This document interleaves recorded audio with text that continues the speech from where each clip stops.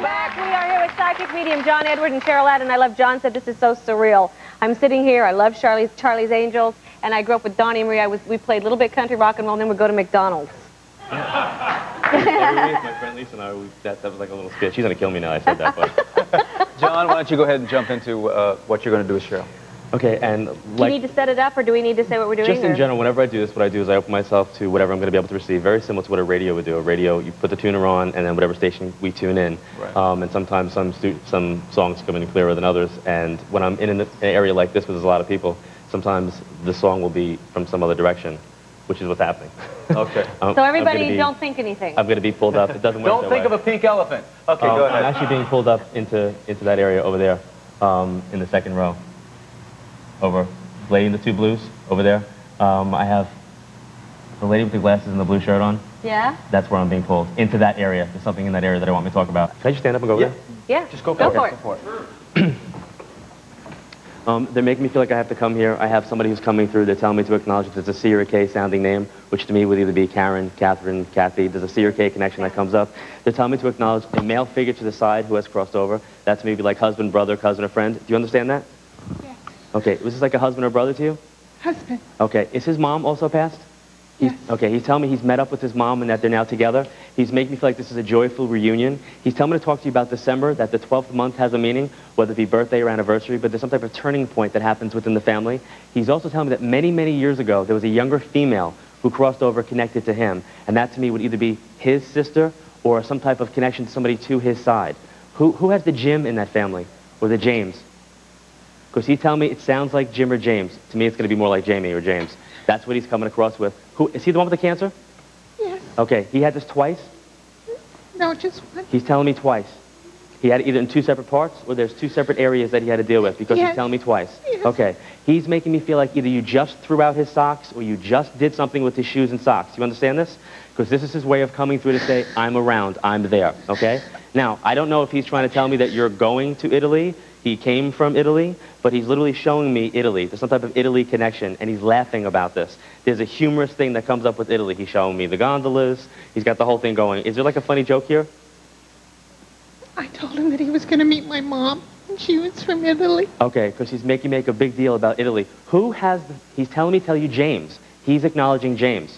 So that's got His grandson? Oh, living. Yes. Okay, he's acknowledging James. Was James born right after he passed?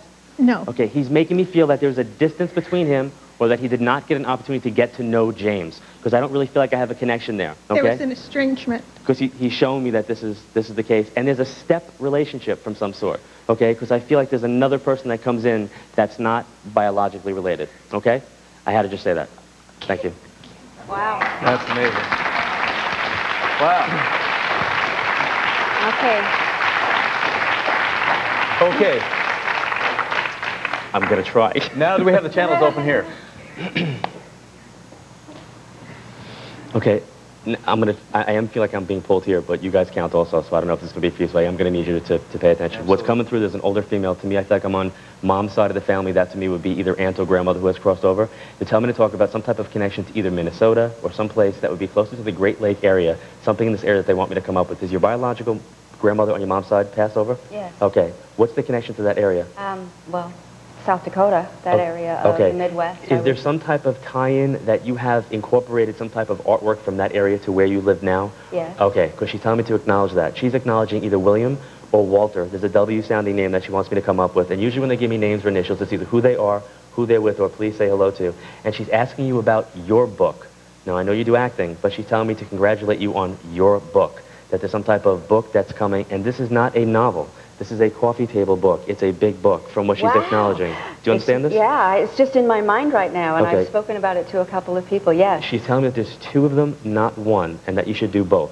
Okay, it should be like a both thing from what she's acknowledging. And she's making me feel like I need to acknowledge either Jack or some type of Jake, some type of Jacob or Jack. I hear the J-A, and I'm getting a K sound that comes up with this.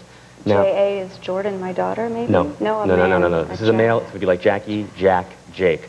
It's coming up in connection with her. They're also telling me to talk about somebody, and this is going to sound really, really strange, but I'm just going to put this out there. She's making a reference to the Titanic. So I don't know if you guys have any, like, history that goes back to that, or if there's any type of connection, somebody capsizing in a boat, but in a big way. but there's some type of boat issue that they're coming up with. And if they show me the Titanic, I always interpret it as the boat that sinks.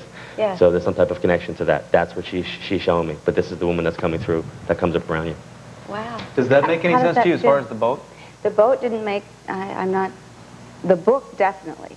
The book most definitely, which is eerie because it's just in the very beginning stages. But And it's it not a is novel. John, No, what do you do complicated. when something doesn't make sense to the recipient? I make sure that they pay attention to what I'm saying, not to what they want to hear, and that I get them to write it down and pay attention to it. And I always tell So people... she should remember that. And Absolutely. I should remember something See, the thing about is, the boat. I'm seeing this stuff in my frame of reference. So to me, what the Titanic means is a boat that sinks. However, if there's some other type of Titanic reference to her that I don't know... I don't like that term, sinking boat. No, more, but here's the deal. If somebody had passed that way, and they were on that, that's their way, that's a big calling card. I don't know, maybe she's Do you trying do to, genealogy? Work? trying to say one of her relatives was on the Titanic. I don't know that. Well, there might be somebody in the family Maybe that you so. I did. should check it out. There's the E also that she tells me to acknowledge around you, the person with the E name. And you said Walter, which was her father's name. Okay, so that's their way of connecting up. Well, Cheryl, thank you so much. What I think you should do is go rent Titanic while you write your book. Cheryl, thank you for joining us. Thank you. John, I'm going to have you stay because we have a family that we want you to talk about. When we come back, a family asks John to help them find closure in a very tragic death of their son. When we return, stay with us. Was that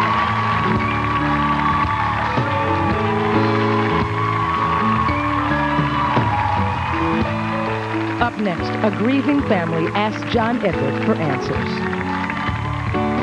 Monday on Donnie and Marie, the center square herself, Whoopi Goldberg.